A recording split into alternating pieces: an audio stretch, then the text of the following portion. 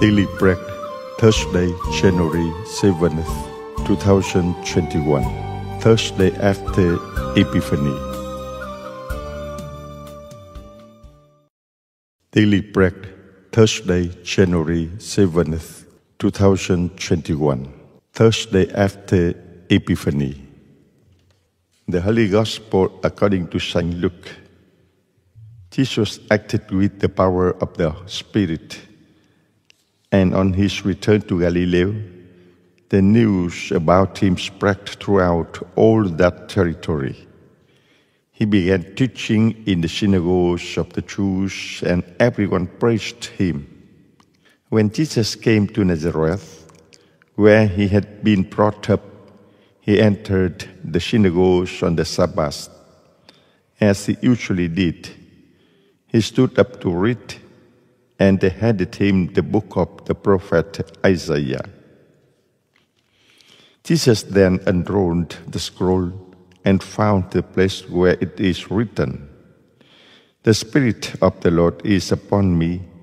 He has anointed me to bring good news to the poor, to proclaim liberty to captives, and new sight to the blind, to free the oppressed, and to announce the lost year of mercy." Jesus then rolled up the scroll, gave it to the attendant, and sat down. And the eyes of all in the synagogue were fixed on him.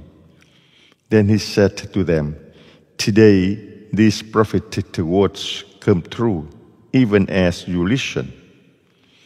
All agreed with him and were lost in wonder while he spoke of the grace of God. Nevertheless, they asked, "Who is this but Joseph's son?" The Gospel of the Lord. May you continue to appreciate and live out your calling as a child of God. Today's readings are appropriate this Epiphany week. The Gospel gives us another shining upon or revelation.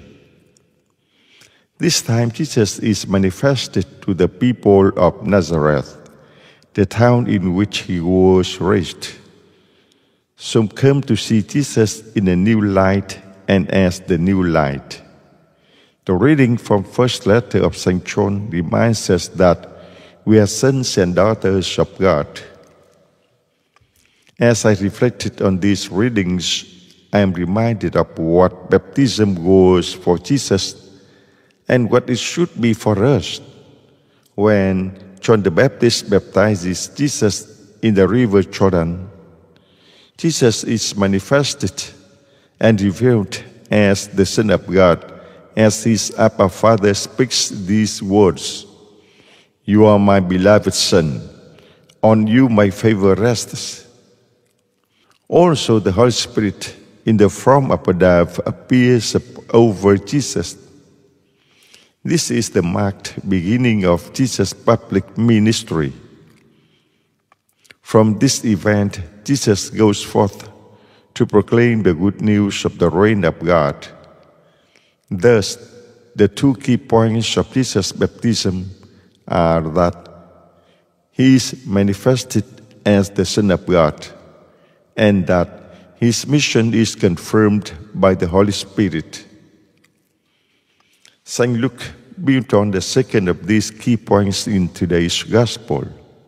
Jesus returns to his hometown and begins his ministry in the synagogues by reading from the prophet Isaiah.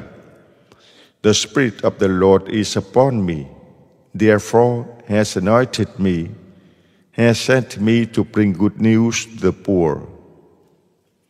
The Holy Spirit anoints Jesus as the Anointed One, the Messiah, the Christ, the one chosen to proclaim good news, liberty and freedom, healing and a time of favor from God.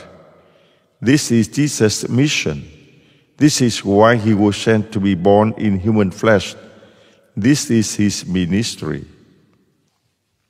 In the first reading today, St. John builds on the other theme from Jesus' baptism, manifestation as the Son of God.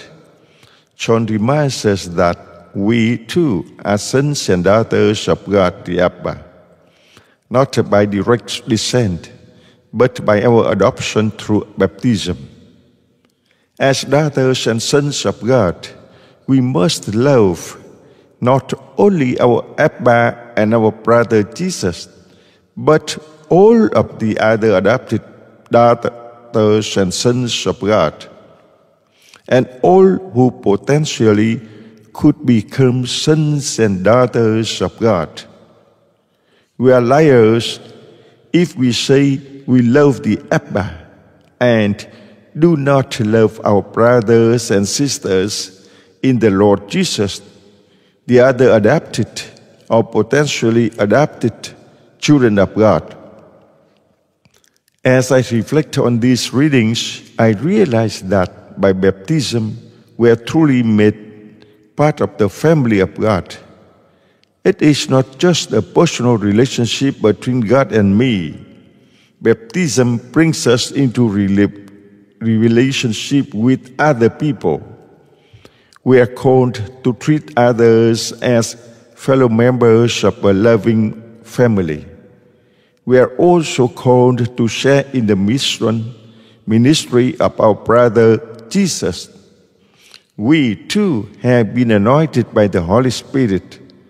We too are called to proclaim the good news to others, to announce liberty to those in bondage, not only physical, but more importantly, spiritual, emotional, and intellectual bondage. We share in the call to announce healing, wholeness, and salvation. We are to be a witness to a time of favor from the Lord Jesus and His Abba Father, all in and through the Holy Spirit. Thus, because we are united through baptism, we are sons and daughters of God our Abba. We have quite a responsibility to and for others. We need to look at the way we treat others. Do we treat them in the way loving siblings should treat our siblings? Are we willing to do anything we can to help the other members of our spiritual family? Or do we take them for granted, expecting them to do for us without us doing anything for them? And are we proclaimers of good news, liberators of those held in some form of captivity? Do we work for others' wholeness, helping them better themselves in a positive environment as we sense of the time of God's favor being bestowed on others? Today's readings are challenging for our daily life. It reminds us of our mission, our ministry. It reminds us of our relationship with others. The assurance of the Holy Spirit's help is also there, for there is no way we can do this without Spirit action in our lives. The personal question or action for today: when I reflect on Jesus' empowerment in and through the Holy Spirit, what thoughts and feelings do I have? Am I consciously aware that I too have been empowered by the Holy Spirit through my being adopted as a child of God? How do I live out my mission, ministry as a child of God? How do I proclaim the good news to those around me, those who are my sister and brothers in Jesus? How do I proclaim the good news to those around me, those who are my sisters and brothers in Jesus? Let us pray. Lord God, blessed are you, Lord God, our loving parent. Through your goodness, You manifested your presence with your Son Jesus. You epiphanied your Holy Spirit's working in Jesus' life. You revealed Jesus' mission and ministry of announcing your good news, freedom, healing, favor, salvation, for all who accept the call to be part of your family, your daughters and sons, through Jesus and your Holy Spirit. We thank you and praise you for inviting us to be a part of your family, for welcoming us to share in the life and ministry of Jesus. May we proclaim your message to those with whom we come in contact. We know that you have also anointed us with your Holy Spirit, so we will have the wisdom, knowledge, and strength to be messengers of your gospel. As always, we pray this of you through your Son, our brother and Savior, Jesus, by the power of the Holy Spirit, our one and only God, forever and ever. Amen. Con đây vẫn tin vào lòng thương xót, cho dù đời gặp bao sóng gió, cho dù đời gặp bao nguy khó. Con đây vẫn tin, con đây vẫn tin, Chúa là người cha nhân từ, luôn thứ tha đời con đã xa. Chúa biết thân con làm khi đổi thay, làm khi ngủ say con nào đâu hay.